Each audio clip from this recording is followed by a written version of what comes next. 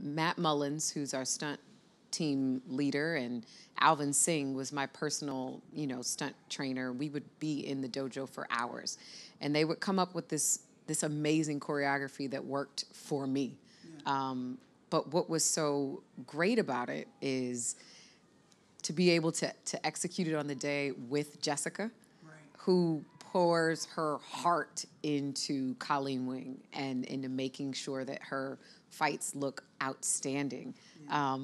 It was so great to have her to work opposite. But you look at that clip, it's about 90% me, which is surprising for me. I'm thinking, I'm an athlete, an actor.